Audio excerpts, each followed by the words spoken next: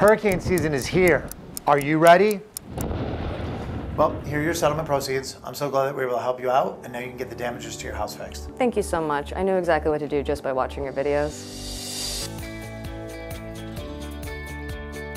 Hurricane season is here. Are you and your family ready? The beginning of hurricane season is always a great time to review your homeowner's policy. Make sure that you have a copy of that policy in a dry, safe, accessible place.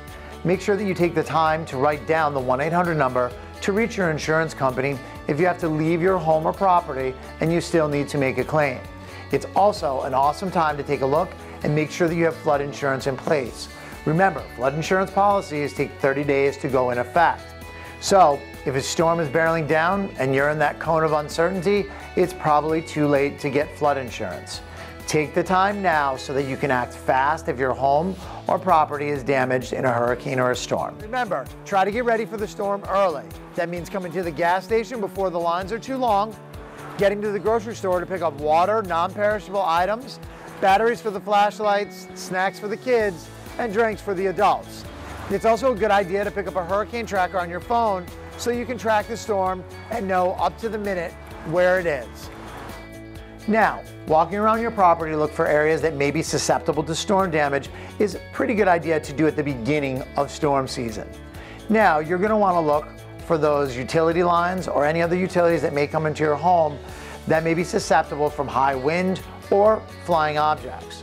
You're also going to want to take the opportunity to walk around your home to see if there's any areas of entry for water coming through the windows or the exterior of your house.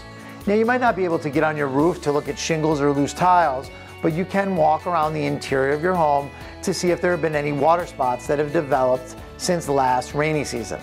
We may not get hit by a Category 4 hurricane this year, but you better believe that we're going to get a lot of rain. Now is the time to take a look and prepare before the storm hits.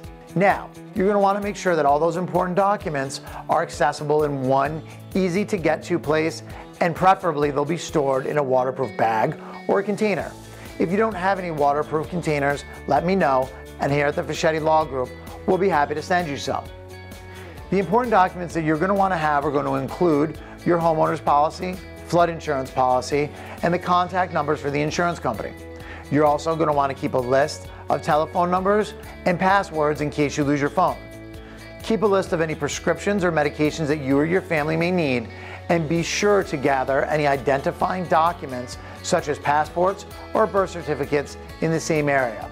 Remember, taking 10 or 15 minutes to plan now can save you a lot of anxiety and help you avoid disaster if a hurricane does hit.